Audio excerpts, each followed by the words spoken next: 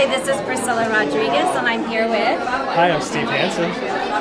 And Steve, you're visiting from? All the way from Los Angeles, California. Oh, very nice. Yes. And welcome. Thank you. Thank you so much. Such a long trip. Exciting. So you're from season 4 of... Naked and Afraid. That sounds scary in itself.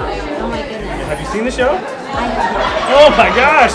I'll tell you all about it. Please. It's 21 days, no food, no water, no clothes. Man, woman, at least it was back in my season.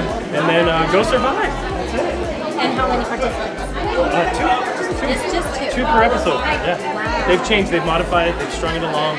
It's gone many different places, but when I did it back in season 4, it's just 2 of them. And what would be your takeaway from that? My takeaway was that I am stronger than I ever possibly imagined that I could be. I bet. And more patient than I ever thought I could handle. So everything else comes easy nowadays. It does. It's all in perspective. Of course. Yes.